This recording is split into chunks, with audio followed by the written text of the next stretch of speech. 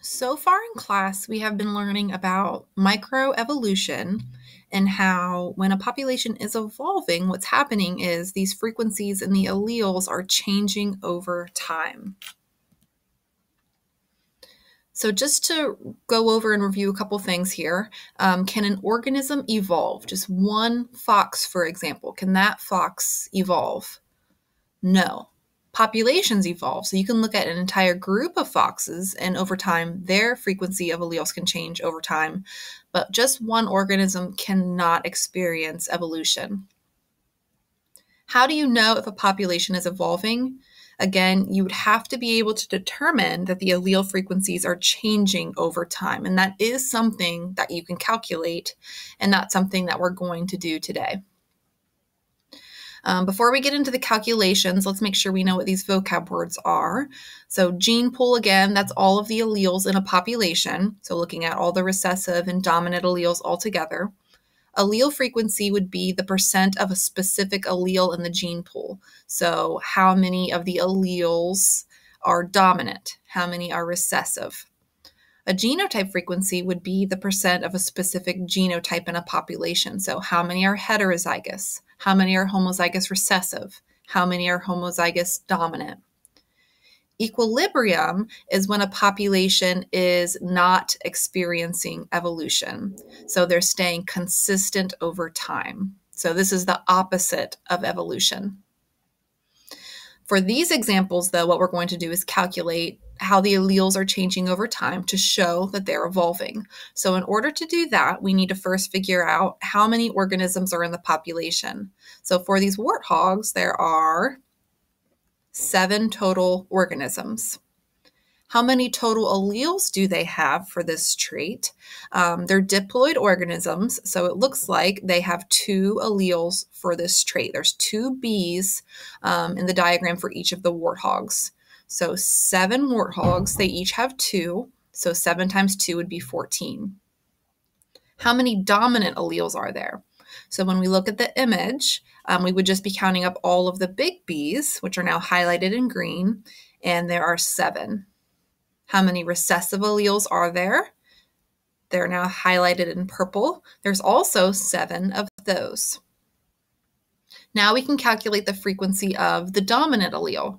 So if there's 7 dominant alleles, out of the total number of alleles, which we said would be 14, we can divide those numbers and we get 0.5. So a frequency of 0.5 means it's a percent of 50. So 50% of the alleles are dominant in the gene pool for this trait for this population of warthogs. Okay, let's do one more example. So same population, we have 7 warthogs, but now we're going to calculate a genotype frequency. So it asks how many of these warthogs are heterozygous.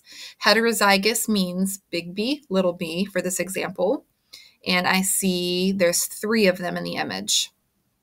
What's the genotype frequency of the heterozygous hogs? We would take the 3 heterozygous hogs divided by the total number of them, which was 7, divide that out, and we get 0.43. So that means 43% of the warthogs have the heterozygous genotype. So this is calculating a genotype frequency. The previous slide was an allele frequency question. Okay, so now the questions that we're about to do are on your worksheet, so you can fill these in as we move through them. So in a given gene pool, there are 510 total alleles. 304 are dominant alleles, 206 are recessive alleles. What are the allele frequencies? So for the dominant allele, says there's 304. To get this frequency, we have to divide by the total of the alleles, which is 510. Okay, you can plug that into a calculator or type that into Desmos or however you want to do this math in your head maybe, and we get 0.6. So 60% of these alleles are dominant. Recessive alleles now, it tells us that 206 of them are recessive. We divide that by the total, and we get 0.4. 40% of the alleles are recessive. Okay. Please notice how, yes, the total, when we add up the recessive alleles and the dominant, it should equal 1, which is 100%, which makes sense because that's going to account for all of the genes in the gene pool for this trait. So that's a way you can check your math. Next question, in a population of 1,000 zebras, there are 160 recessive alleles and 1,840 dominant alleles. What is the allele frequency of the dominant allele and the recessive allele? So how many total alleles are there? So if we have 1,000 zebras and they're diploid, which means they have 2 alleles for this trait, then that's going to mean there's 2,000 total alleles. We need that number to use for the next section for this question. So for the dominant allele, it tells me there's 1,840. To get the frequency, I have to divide by the total number of the alleles, 2,000, and I get 0.92. The recessive allele now, it tells me there's 160 alleles. Divide that by the total, and I get 0.08. And if you want to check your math, you can add up that 0.8 and that 0.92. Does it equal 1? Yes, it does. So my math checks out here. All right, next one. A farmer has a crop of corn. This corn makes a population. He has 500 stalks of corn. 130 are homozygous dominant, 140 are heterozygous, and 230 are homozygous recessive. What is the frequency of each genotype? All right, so for homozygous dominant, there's 130. I'm going to divide it by the total number, which is 500, and that's going to give me 0.26%. It's 0.26, which is 26%. Heterozygous corn stalks, there's 140, divided by the total, which was 500, and I get 0.28, which is 28%.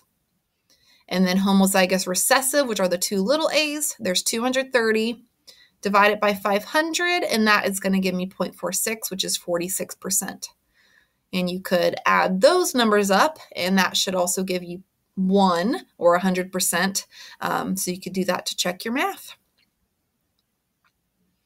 Okay, just to kind of reiterate this point here, a reason why we're doing this. So we calculate allele frequency to see if changes are occurring. If the frequencies of the alleles are different, then microevolution has occurred.